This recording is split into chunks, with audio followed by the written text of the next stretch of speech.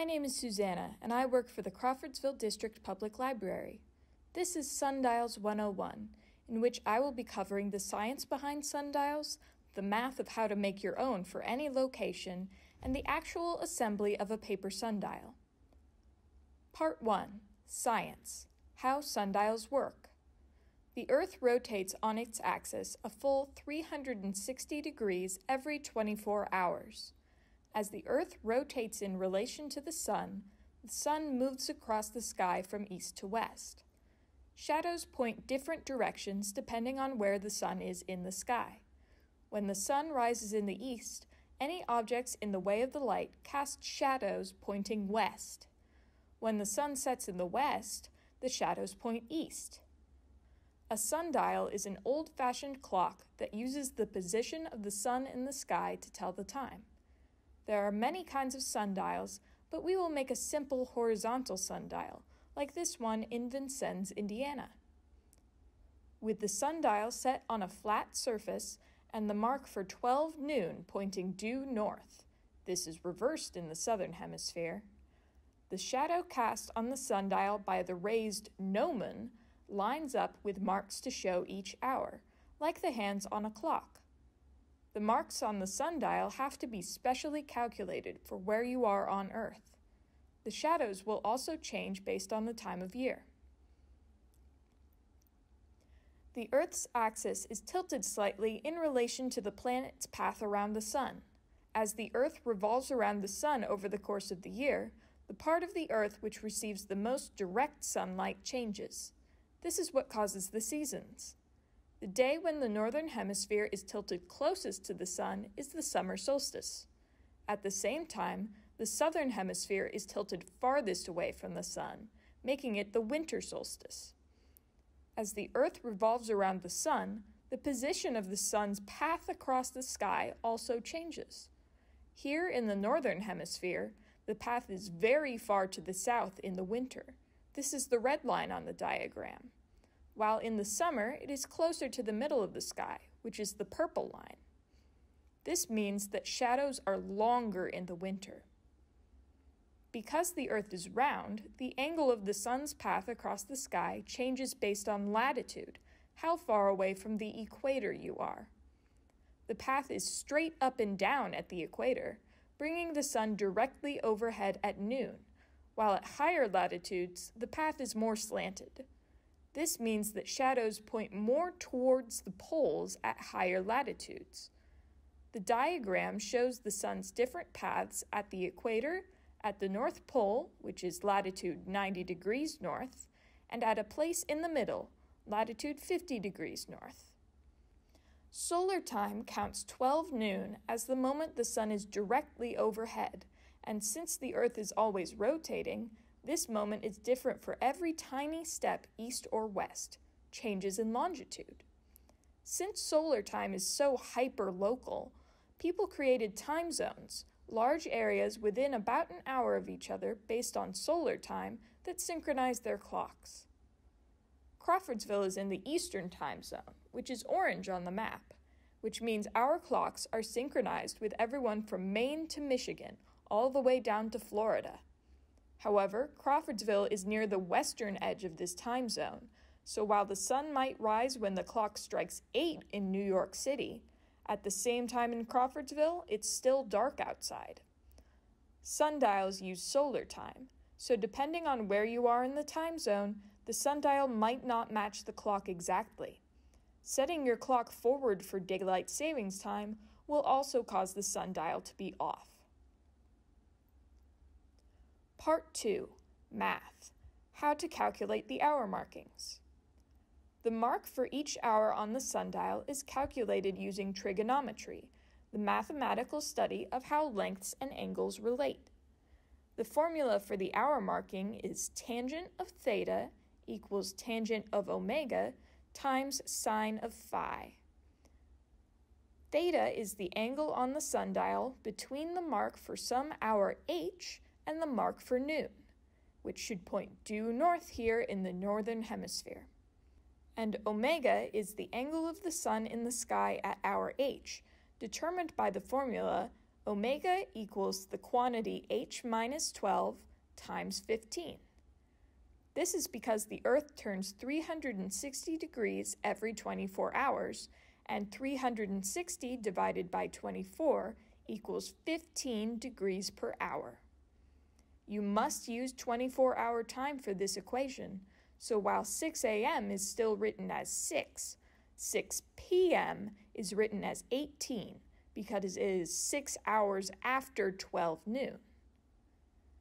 Since sundials show solar time, and that does not align perfectly with clock time, it is not very useful to have minute markings. If you want to put minute markings, you still have to write the time in hours, not hours and minutes. Half an hour past 6 p.m. is not 6:30 p.m., it is written as 18.5. The angle phi is the latitude where you are on Earth. It is the first number in GPS coordinates, which are written latitude, longitude. It must be written in decimal notation, so the value of phi for Crawfordsville is 40.0388889 degrees. If you try to plug in the latitude written out as 40 degrees 2 minutes 20 seconds north, you will have a difficult time. The tangent of some angle, abbreviated tan of angle, is the relationship between the leg of a right triangle opposite the angle and the leg of a right triangle adjacent or next to the angle. Even if you don't know how long the legs of this right triangle are, you can still calculate the tangent with just the angle, because the relationship between the legs of the triangle stays the same.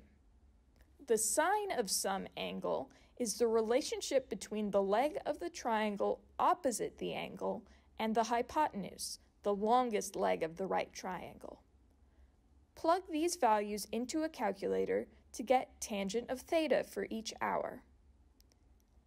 To find theta for each hour, that is, to find the angle on the sundial to draw your mark, use the reverse tangent, arctan of the quantity tangent of theta.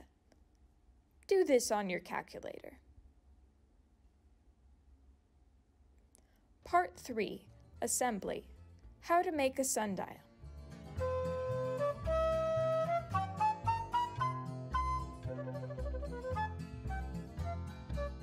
Cut out the provided protractor and the provided sundial template if desired.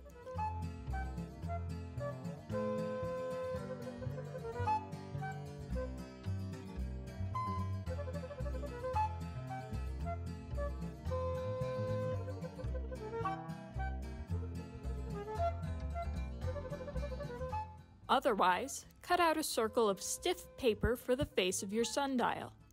Cardstock works well, as does the thin cardboard used for cereal boxes. To get a perfect circle, use a compass or trace around a round object like a bowl.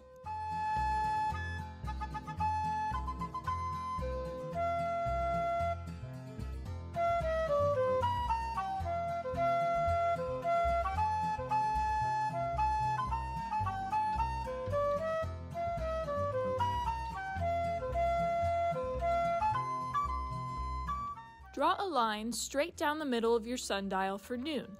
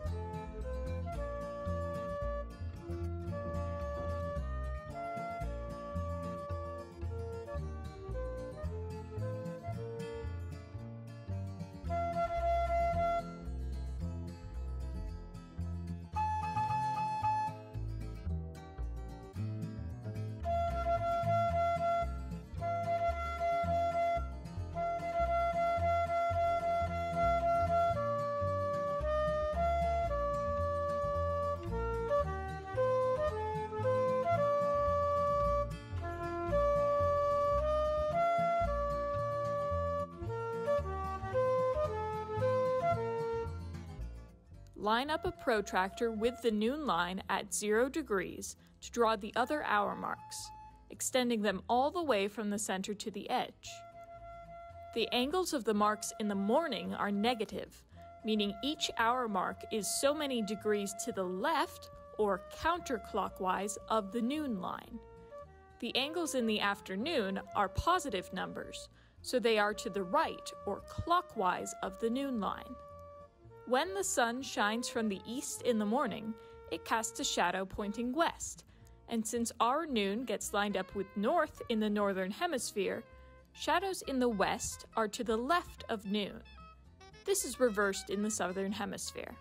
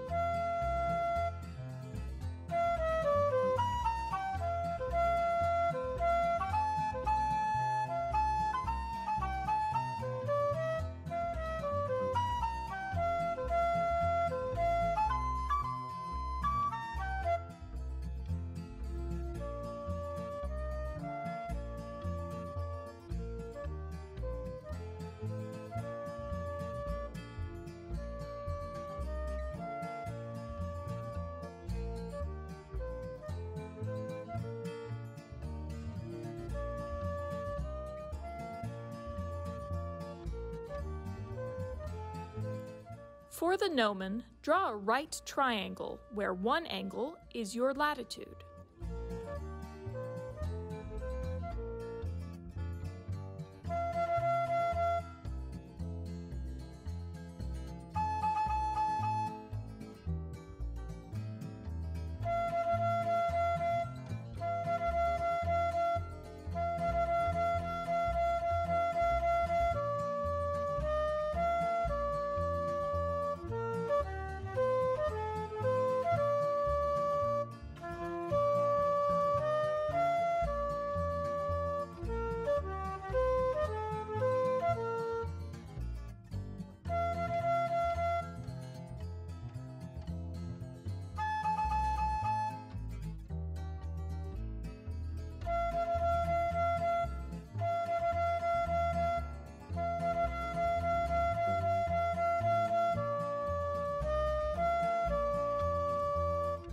Leaving extra flaps on the bottom, cut 2 copies of this triangle.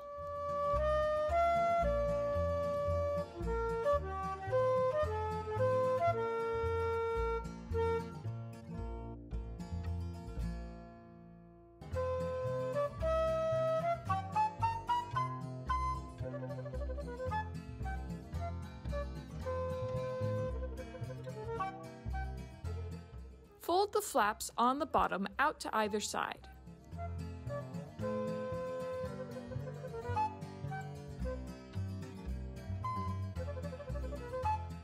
Tape the triangles together. On the pre-made gnomon, you will also need to fold the back flaps together to make a wedge shape.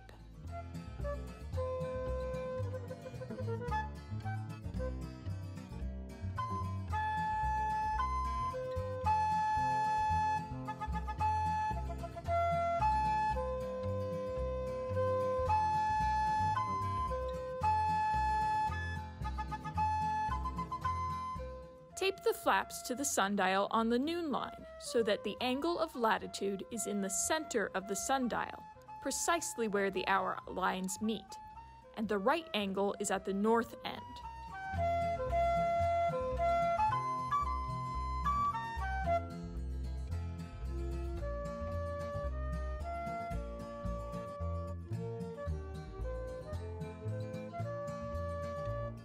Point your sundial north and enjoy!